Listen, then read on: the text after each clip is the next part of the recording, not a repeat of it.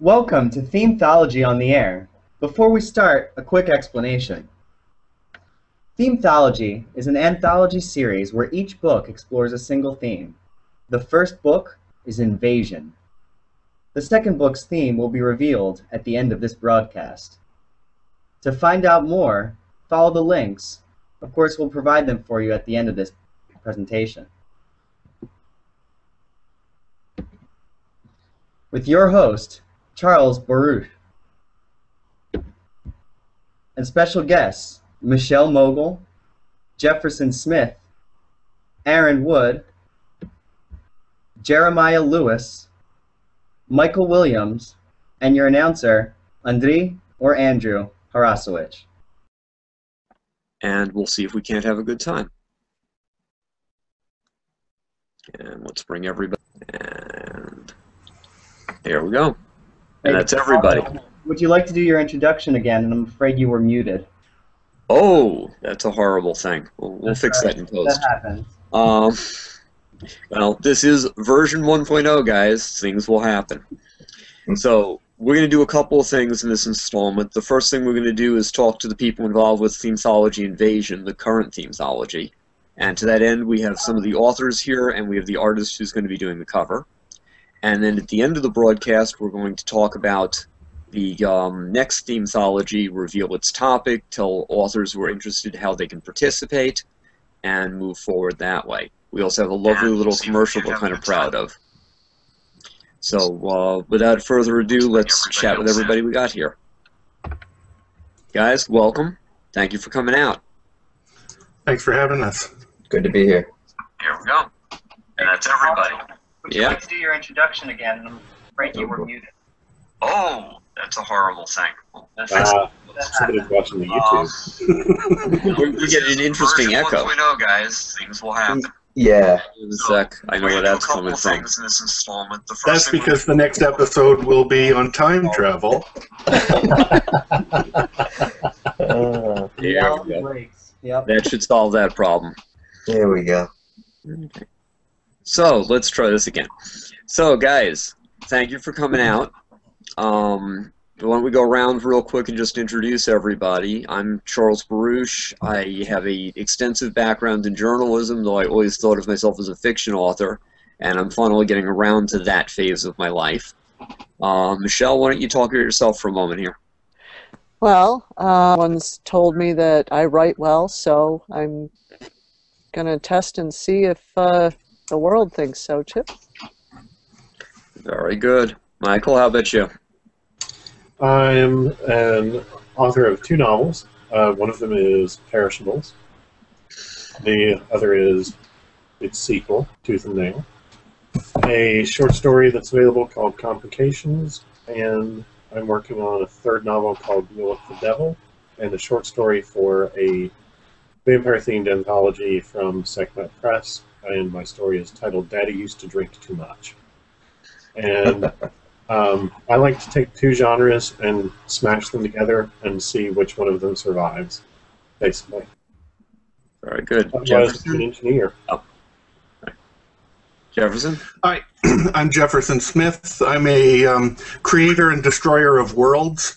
My first novel, Strange Places, has been out on the market for a little over a year and a half now, and the second book is coming out this summer. I have a number of other works in process, but I'm not ready to announce them yet. Very good. Aaron? My name's Aaron Wood. I'm a graphic designer in Massachusetts, and I do social media and pop culture propaganda. Very good. Andrew? Hi, I'm Andrew Harasowicz. I'm here more of a volunteer capacity, but I work as a marketer and web designer, and just absolutely love sci-fi, so I'm here to help any way I can. Very good. Now, since we mentioned the fact that Andrew is here more as a volunteer, I should talk about that very briefly. Ms. Mao, Andrew have both been huge helps for us as volunteers. They're neither writers nor artists, but they are critical to our process. Likewise, Sydney B., who's helping with the editing. Likewise, Laura Herrer, who helped me do the technical run-throughs. Anything I got right on this broadcast, her fault. Anything I got wrong, my fault. I should also mention very briefly, Ronnie Binzer does Hangout Helpers, which has been very helpful to me in getting certain things right. And we have to give huge thank yous to lots of people in the community, and I'll just mention two real quickly, which is John Ward and Trace Lorden, who've been very, very good about helping promote us and get people to be aware of what we're doing here. So that's those kind of things. So guys, let's talk a little more generally and a little more communally about the process. What did you guys think about participating in a coalition project like this? I found it to be really interesting, and it's probably the way things are going to go from this period forward.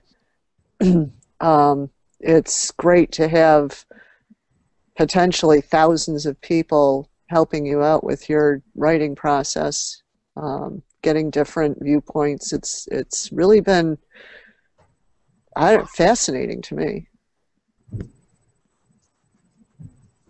You know, to be completely honest with you, when you first suggested the idea of a crowdsourced book like this, I kind of half expected Burning Flames, Hindenburg coming down. But I mean, seeing the motivation, seeing how people are excited about this, it's really, I mean, it's neat. I mean, I've never really seen anything like this done by, you know, just regular people trying to get their word out. I mean, it's fantastic. So thank you to all the writers, Charles, Mao, Aaron for coming in as an illustrator, and just everyone, and as well as speakers today. You guys are great. Thank you for that. One of the core things is that I didn't really build a book so much as I built a community that's going to produce a book. And that's been the focus to my mind, is the ability to actually contribute to bringing people together who want to be together and kind of facilitating. Well, then I can blame you, Charles. I used to work in Hollywood with in special effects, and it's an extremely collaborative process. And I fled there after a number of years to come back to writing, where I could be all by myself. And it turns out that writing is no longer about being all by yourself, and this is a perfect example of that. So I've lost that part of my life, but I'm enjoying it completely. Well, I apologize that we've destroyed your hermitude, but I'm glad you came to play. I was in a literary and artistic fraternity in college, and it was an environment where people were very supportive of one another's work without being critical of one another's work. And as a result, I have developed into a writer who is very thin-skinned about other people's suggested changes. We were very clear that this needed to be a group effort, and people needed to be open to being edited and having suggestions and taking notes from one another. And that has been a very, very good growing process for me. I'm very glad to hear that. I think it's actually a good note to do our next piece on, so assuming I don't screw up the tech on this, you guys are about to get a peek at the Theme-Thology commercial. This was a lot of time, trouble, and effort, and I'm hoping it's going to be responded to well. I'm sorry, actually, the credit roll of the news first, and then the Theme-Thology commercial. So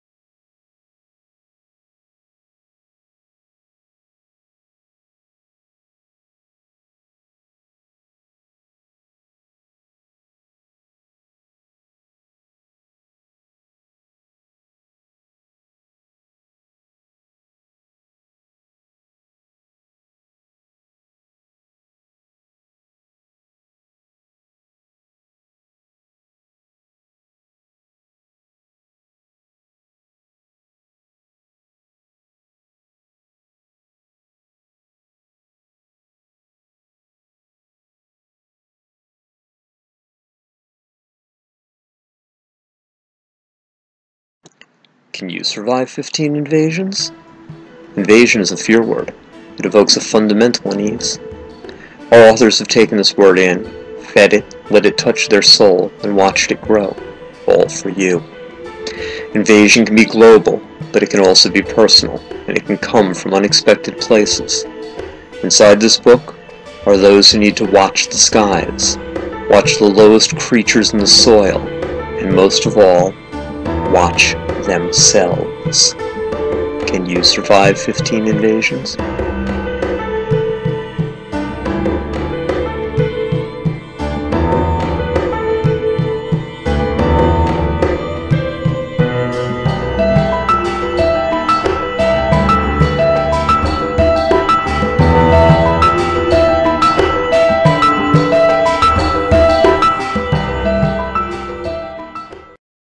And that, my friends, is the Theme-Thology commercial. Very What'd you think? I like it a lot. Yeah. Imagine what it's going to look like when we have real cover art in there. Another thank you I should mention, the music for that is by a good friend of mine by the name of John Land. And he's been doing a lot of composition lately. He just recently had twin little girls, and he started designing music specifically based on their tastes and moods. And that's actually been quite fascinating because it's gotten even more eclectic. And he was nice enough to let us take that for the commercial, and I'm very proud of how that came out. He did a beautiful job with the music. So that's all that kind of stuff. Any last words from anyone before we start talking about the next Theme-Thology and the call for authors? Okie doke, guys. Let's go to the next Theme-Thology. So we've been making a state secret of this because we've been making a state secret of this. We want to encourage people to actually show up for this broadcast and get the news. So there's a couple of things I need to tell you. I'm going to be putting a post up in the Theme-Thology community, which means if you want to be an author on Theme-Thology, you need to join the Theme-Thology community.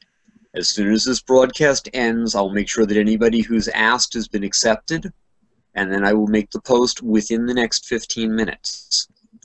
Once that post is up, it's a first come, first serve. If we fill all the slots, still put your name up because we've had people drop out for overcommitments, and there's always opportunities. It is never a problem if you sign up and have to drop out as long as you do it responsibly. We're still friends with everybody who dropped out the first time, and some of them hopefully will come back for this time. One big difference between this time and last time is instead of 15 slots, there are 14. There are still 15 authors, but there are only 14 slots because we reserved one and only one slot for something very special. Amanda Rochelle Warren, whose poetic license is 007, is going to do something really interesting for us. Not knowing the theme, not knowing which authors are going to be picked because we haven't had anyone sign up yet, not knowing what any of the stories are going to be about, she's made the commitment that she will write a teaser lead-in poem for every one of the 14 stories in time for our deadline. So, very excited about this, very interested in seeing what she's going to do with it. Very impressed with the stuff that I've seen from her, and I think we're all going to be impressed with the result. It'll give another little dimension to it. The reason we decided to do the lead-in teasers is because of the topic. The topic for the next one's a little more philosophic. The topic is going to be The Day I Died. Every story in this anthology will either take place within 24 hours of the death of the main character or immediately after the main character has died, opening the door for stories with science fiction themes, with philosophy themes, with real-world themes. Little personal note here, I'm not the only person in my immediate family who's already been dead once. So there's a lot of opportunity there. So we're going to bring this topic up within the next 15 minutes. I will have a post up in the Theme-Thology area. You need to be signed on to Google+. You go to the area in communities called Theme-Thology. Ask to be let in. I'll let you in. And we're going to put up the post within the next 15 minutes. Put your names on if you want to write.